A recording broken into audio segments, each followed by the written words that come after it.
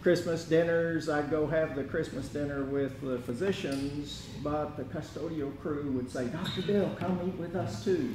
And I'd always have something special that I took with me. I'm a maker. I like to do stuff. I like to build stuff. When I bump into a problem, I figure out what it's going to take to make it work, and I try to get it to happen. We're going to do something a little different today. Most of the time speakers don't want you to pull out your phone. Pull out your phone. We're going to play a game. This is a harder trick. And if you will, hit your browser and type in these words: Chinese, put a space, scales, put a space, experience, and then hit your go button or whatever button you've got on your browser. What's the hit that comes up? Shoematch.com. Yeah, Shoematech. Open that PDF. And did anybody notice how many hits there were when you typed in Chinese scales experience? So if you open that little PDF and scroll down to the bottom, whose name do you find there? Yours. That's a parlor trick.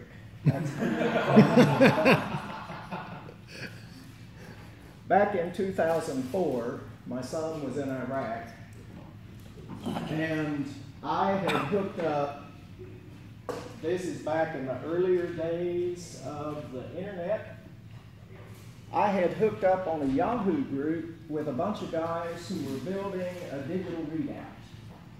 Now, a digital readout is something that you use in milling, machining, all kinds of things when it is that you want to keep track of where a cutter head is or where a piece of material is, and you want to do it in thousandths of an inch, 10,000ths of an inch, and such as that. At the time, in 2004, you couldn't find digital readouts that wouldn't cost you more than $1,000, so a bunch of fellows decided, well, we're pretty bright, we can figure out how to build our own. Well, one of the problems with these digital readouts is you've got to have some kind of a scale that travels along either with the cutting head or the slide that carries the material. Something's got to keep track of position. And that was the biggest bugaboo in all of this, was what we would use to keep track of position. And lo and behold, it was Chinese scales. This is a photo that you'll find in that PDF. The reason why that PDF comes up pretty quick, Ron will tell you, is because of the words that I had you type in.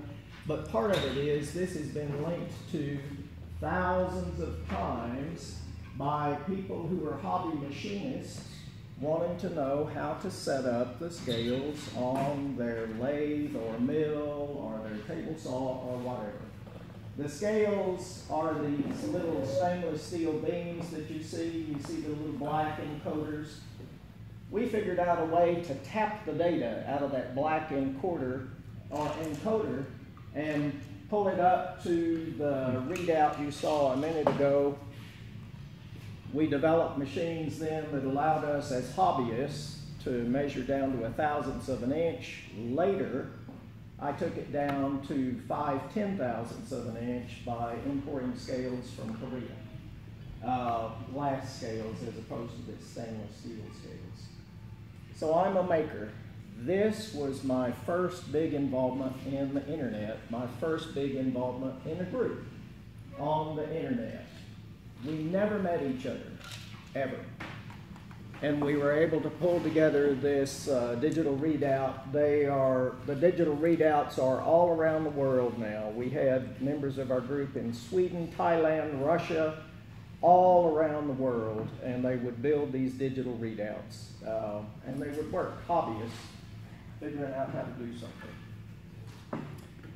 There's more to this story.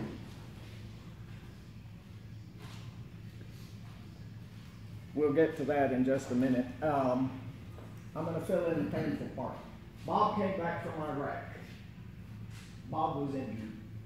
He had multiple concussions. He had post-traumatic stress disorder. The VA wasn't ready to get their act together. They hadn't set up the VA to do what needed to be done for those soldiers. So some of my physician friends and I had to put Bob back together. Here's the other painful part of this. At about the same time, I had a cataract developing in my right eye. I lost my left eye in 1978 from a surgical complication. Cataract developing in my right eye. I wasn't able to read anymore. Couldn't function as a neuropsychologist. In 2005, I said, Judy, I can't do this anymore. She went to Lowe's, got a for sale sign, put it out in front of the house, and 5 days later we'd sold the house and we were coming back to Texas where so much of my family lives. This business with the Chinese scales, like I say, was my first exploration into the internet, how to use the internet and such as that. We came back to Texas because I was losing my vision, and it was many, many years later before they take the cataract out of my eye. Boy, I hate saying this part of it. I stopped driving in 2006. That's when I retired my Texas license because I couldn't see anymore. Judy had to drive me around. I wasn't safe to cross a street by 2009. Couldn't see to cross a street by myself. Finally, in 2009, since I had nothing to lose, they took the cataract out, and lo and behold, I started coming back. Mike mentioned that I was at Best Buy for years. I was just either in my office or in my shop. I would not go out in the public. After Bob came home, that just wore me out, putting him back together. I went blind, that wore me out more. I just didn't need to be out in the public. The reason why I took the job at Best Buy was to see if I could do it again. And sure enough, I did. As a part-timer, by the way, I left Best Buy Saturday. Oh. So now I'm back to being me. So all of these things kind of fall together. You're hearing the story. Parts of this I didn't want to tell, and we got through that. Okay, grab your phone. Gonna do another parlor trick. Go to your browser and type in Honda Valkyrie fairing. Now one of us who likes to ride a Valkyrie, so he told me a minute ago, will really enjoy this part. And look for videos. If you find a link of videos, the first video you see will be of this funny looking thing that somebody's put together, and you'll see it's Havins Designs that published the video. That's the other parlor trick. That's one of mine that's up on the internet right now. The Honda Valkyrie is a motorcycle. After they did my eye surgery several years later, I told Judy, I want to ride a motorcycle again. And so I bought a Moto Guzzi. I'd always ridden Moto Guzzis. I've gone to a Valkyrie for a very specific reason. What you'll see in that video are the early parts of me building this design for this fairing. This particular model is not supported by Honda. There's no fairing, no windshield for it. I don't know why they did that, but they did. So I developed this design that clears the cowlings, the radiator cowlings on the side. This is the buck. That's what they call the positive that you make a mold from. It's called a buck. Believe it or not, this is made out of blue board, insulation board that they put on the sides of houses, laminated up to get the shapes. Easy work, not so easy to deal with at times. Here it is with the fiberglass being laid on it to create the mold. The black is a type of epoxy material that I put on the buck before I started laying up the fiberglass. Here's the fairing popped out of the mold. The one closest to us is the real fairing. The mold is that one on the other side. Here it is having been painted, and now there it is on the scooter. Ooh. So as I said, I'm one of these guys that if they don't make it, I'm going to figure out how to make it happen. I enjoy doing that kind of stuff, and that's who I am. But our big question is, what about the box? The title of this was, what do you do if your idea is too far out of the box? Well, I'll explain that. As I said, in that period that I was losing my vision, before I got to the point where I had to stop driving, Judy and I had moved back to Texas, and we said, what are we going to do? Well, Hurricane Katrina came through New Orleans. Rita blew through the Port Arthur area, and I said, hey, let's go help them clean up with Rita. That's something we can do. We'll be constructive. So we went down there, lived in a tent for 3 weeks, and I said, Judy, and she said, I don't like sleeping on the ground either. Let's go buy an old RV. So we found an old RV, and the guy agreed to take $1,000 off the price because the generator wouldn't work. And what was wrong with the generator? The coil. That's all it was. Replaced the coil, the generator worked, everything was fine. So we went on down, headed down to Beaumont, where we were stationed. And as I was driving, I said, Judy, can you read these gauges? When she got in the driver's seat about an hour later, she said, nope, can't read them at all. And of course, you can imagine what went off in my head. How do I fix this problem? This ain't right. Somebody ought to fix it. Now, I'm a neuropsychologist, so I've dealt all the time with people who, for one reason or another, can't. And how we know that people do things, how they interact with their environment, is by watching what makes it difficult for people who can't interact to see where the problem comes up. So I immediately started to analyze this, and when we finally got back up here from Beaumont, I decided that I was going to build an information display for vehicles based on human factors. That's how humans interact with the environment, and cognition. That's how humans think or deal with their thoughts and behaviors and the like. What I'd like you to do is take your phone, got my iPhone. Ron likes iPhones. Ron doesn't like Android, do you? Nope. Nope, doesn't like Android, I'm sorry. I'll hold up my iPhone. Okay. If you look at yours, if you've got an Android, if it's a Samsung, you've got the TouchWiz user interface. This is Apple's user interface. What's wrong with this? Anybody have any ideas? Nothing. Everything is wrong with this. From a human factors perspective, everything is wrong with this. This is an array. And when humans look at an array, the first thing they do is they go to the center when they're looking for information. Why do we go to the center? Well, that's how we get our bearings, and that's how we know where things are. If we don't find the information that we want in the center, we next go to the top left corner. So on my phone, it would be up here. If we don't find it there, we go over to the top right corner. If we don't find it there, we go to the bottom right corner, and then guess what we do? We go back to the center. We ignore the bottom left corner.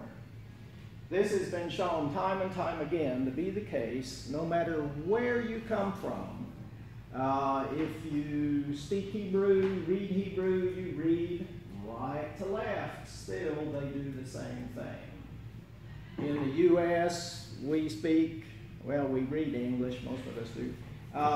We read left to right. The way we do it, center, top left, top right, bottom right, back to the center. That's called scanning an array. At about the same time I began to explore this thing came on the market. When did the iPhone hit the market, Ron? Do you remember? I do not. Yeah. Yes, I'm looking at 2007, 2008. About the same time I was exploring this came on the market. Suddenly we had a computer display in our hands, and what was happening with drivers? They became distracted. So this business of the distracted driver became a big, big deal. The University of Virginia does most of the research on distracted drivers. And what they found was that if drivers had their eyes off the road for more than 1.5 seconds, that was an event. Accidents happen when events occur. So if your eyes are off the road for 1.5 seconds, you're more likely to have an accident than if your eyes are off the road a shorter amount of time. Well, if you want an operator's eyes to stay on the road, if you want a pilot's eyes to stay in the air, then what you want to do is make sure they can find the information as quickly as possible so they can get it in their head, process it, and then get their eyes back on the road or on the air. Well, then you organize it according to how we scan arrays. Another problem with this, these little icons, some of them have text in it. If you want to process rapidly, you go analog first, digital second, and throwaway text. Text takes too long to process if you want rapid processing. Just dispatch it, get rid of it. These are terms or research that's been done for years and years and years in cognitive neuroscience. It was well known. So, being the fellow that I am, remember I'm in my shop, I'm almost blind, I'm using large magnifiers, and I'm using giant computer displays trying to get this stuff done. I'm working very, very slowly and methodically because I can't see. I came up with A. This is A. After I designed my first vehicle information display, I said to Judy, you know what? I'm a scientist. We're going to go find out if this really does what I say it does. We're going to find out if people really like this. So we're going to do basic research. So I developed A. One fellow who saw this said, well, where did you have that molded? Guess what? That's MDF. Judy painted it with a multi-layer paint job, and it looked just like it was molded vinyl, the top part of it. The display on Eddie was one of my earlier designs, and it was pretty crude. But if you, well, there's a number of things here. If you notice, speed, when you're going down the highway, speed's number 1, needs to be in the center. Top left is going to be gas if you're driving an RV, and that's where we took this to display it and see what people thought of it. Gas is your second biggest issue in an RV if it's gas powered. If it's diesel powered, diesel is still your second biggest issue. Next one's voltage. Wiring on RVs go out all the time. You want to make sure you've got voltage, and then the next one is your coolant temperature and all that stuff. So I threw this thing together, and I said, okay, let's go test it. So we went to, well, first, blind, working with a patent attorney, filed a patent application, and then I said, okay, now we can go test it. Forgot that step. Patent application filed in 2008 on this business of cognitive mapping. That's what this is called, positioning things where people will see them in the order that you expect them to look for them. Cognitive mapping.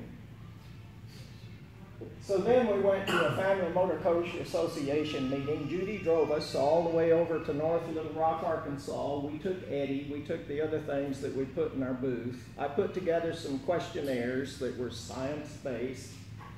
And each day that we ran our little booth, people had the opportunity to get a $50 gift card if they filled in a survey for us. In 3 days, we got 101 surveys done. So the power of our survey, and you guys who know stat, the power of our survey was okay. It wasn't bad at all.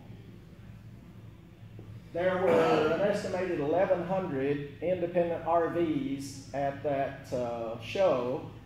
I mean, these were just Family Motor Coach Association people, some really fun people. The study conducted at a booth in the rally. I rented a booth. I mean, come on, if you want to know if people are going to like it, find out. Rent a booth, find out. Get your data done before you blow any more money on it. The results of the study were shocking. 101 families responded, 86 men, 15 women. All were active owners, operators of motorhomes. 71 acknowledged that they had difficulty reading their gauges. That's a chi-square of 16.644. The possibility that this is inaccurate is 5 in 100,000. That's accurate. They had difficulty reading their gauges.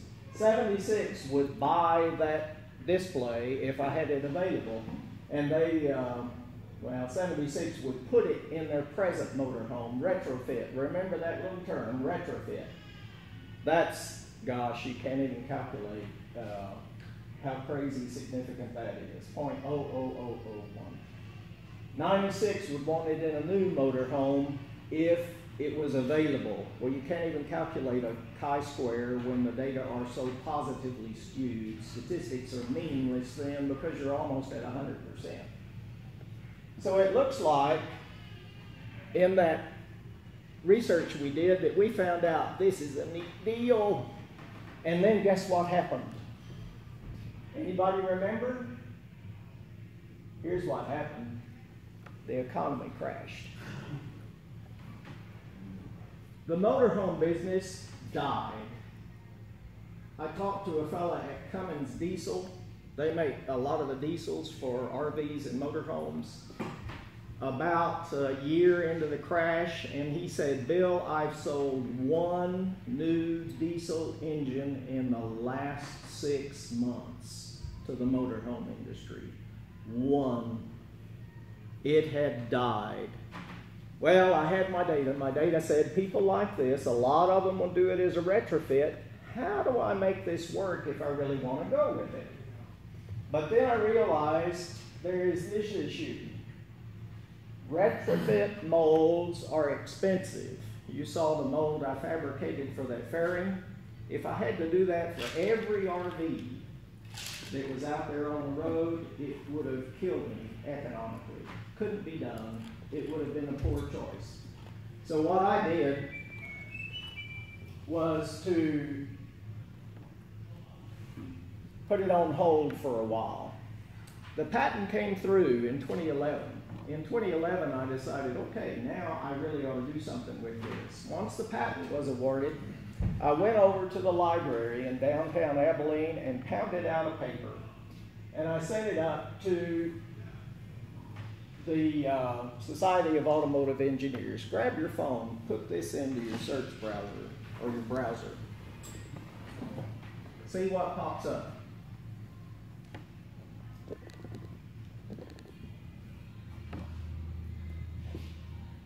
And what you'll see is up comes this reference to that paper that the Society of Automotive Engineers published. They published the paper and then asked me to present at a heavy vehicle conference or congress in Chicago. So off we went.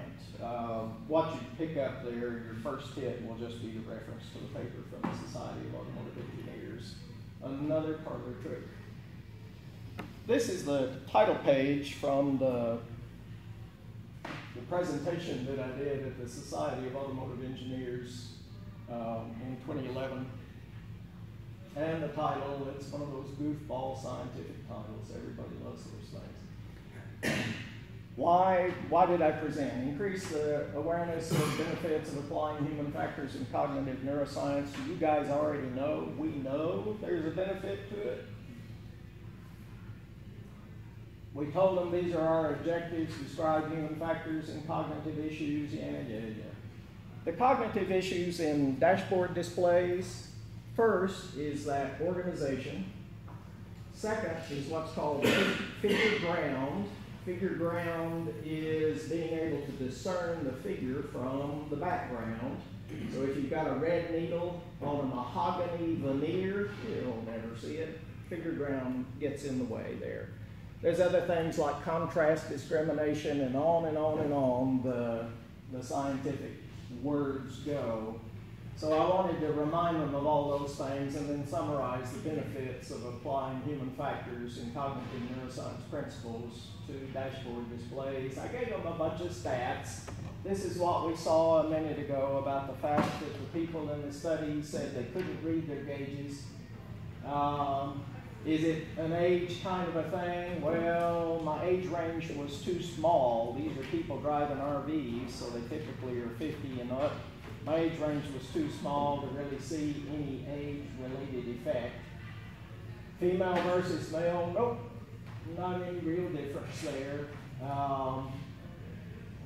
Gauge reading difficulty compared to power plant, nope, diesels are as bad as gas-driven motorhomes. Difficulty compared to retrofit purchase. Here's the reason I put that in there. This retrofit purchase is it an older design versus a newer design?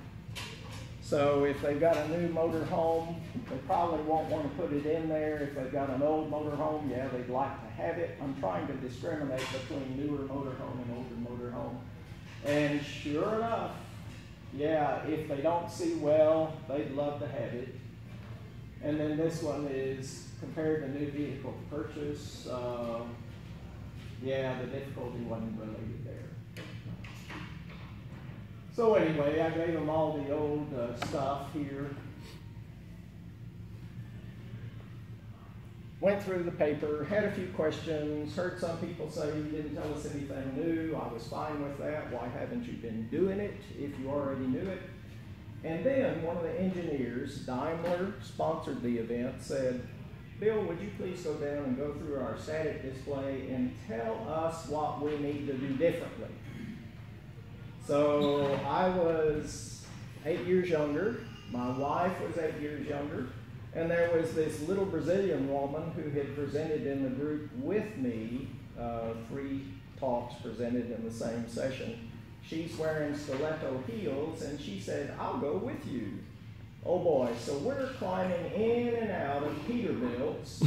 She's wearing stiletto heels. My wife is as white-headed as I am. And these young men who work for Peterbilt are about to die because they just know we're going to fall out of the cab or one of those Peterbilts and they're going to be liable for it. As I was crawling out of one of their big vehicles, one that's got a sleeper and all that stuff, I bumped into this big German man and said hello, and he said, what is your name? And I said, well, I'm Bill Havins. Oh, I read your paper. Oh, well, thank you for doing that. I'm the head of human factors for Daimler. And I thought, oh my goodness.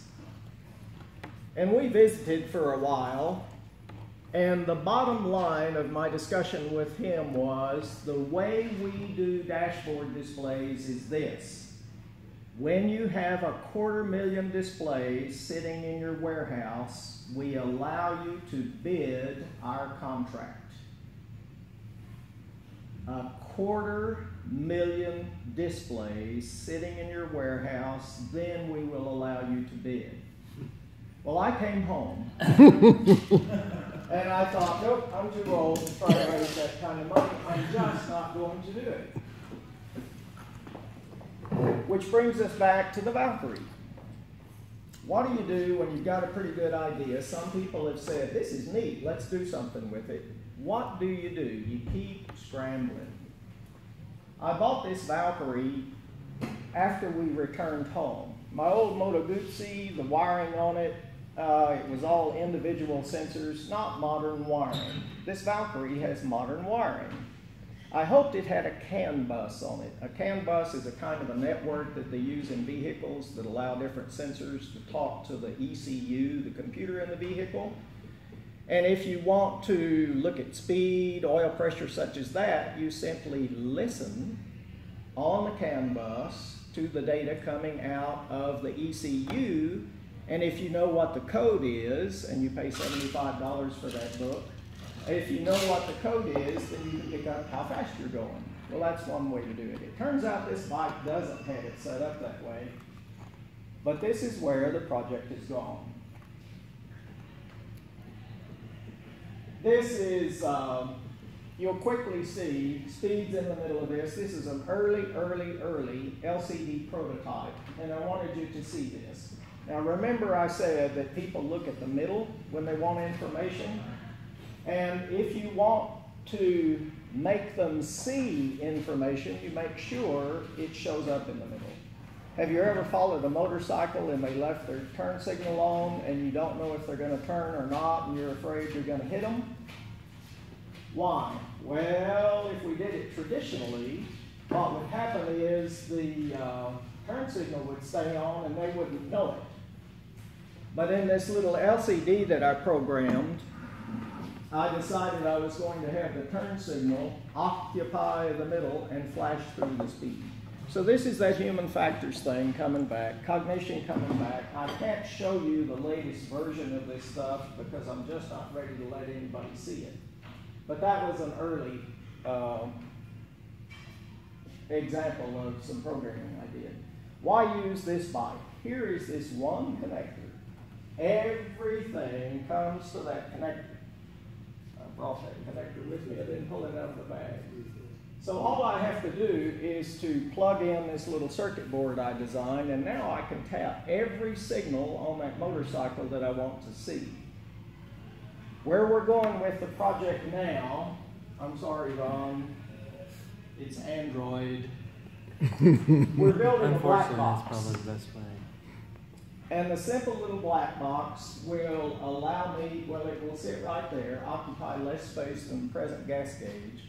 It will allow me to plug in an Android device. As soon as it plugs in, the Android device will recognize the black box, pull up our gauge cluster.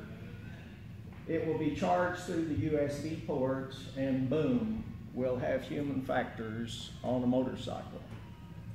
But the beauty of the Android device is different.